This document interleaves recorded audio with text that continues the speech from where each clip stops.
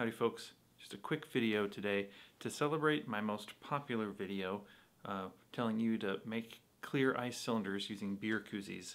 So here's 5 reasons why you should make clear ice cylinders using beer koozies. Reason 1, it's cheap.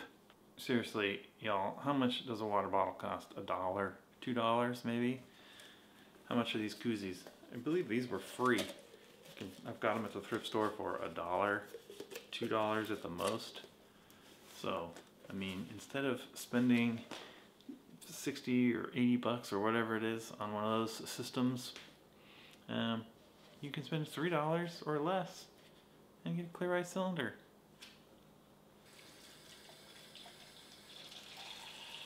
Reason 2, it's compact.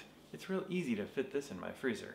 The mini cooler method is great, but maybe you don't have room in your freezer for that.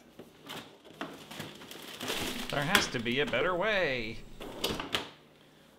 Also, I can fit as many as I want in here, or as few as I want. I can make 1, I can make 2, I can make 5, whatever I feel like. Okay, reason 3 and 4. Okay, it's reliable and it's flexible. Now, reliable, it's always the same size. Whatever water bottle you're using, it isn't going to change. But it's also flexible. Not only can you make as few or as many cylinders as you feel like, you can also, water bottles come in different sizes. You can make a bigger one, a smaller one. They come in little squares. You can also cut the ice in whatever height you want. So if you want just a short cylinder, you can make that, or you can make a taller one. It's totally up to you.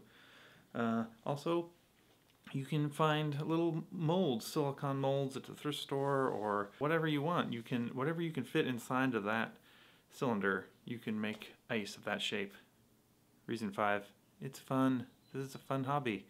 When I'm at the store, I'm wondering if I can use this water bottle or that to make an ice mold. Things at the thrift store you can find, silicone molds of this or that from the kitchen.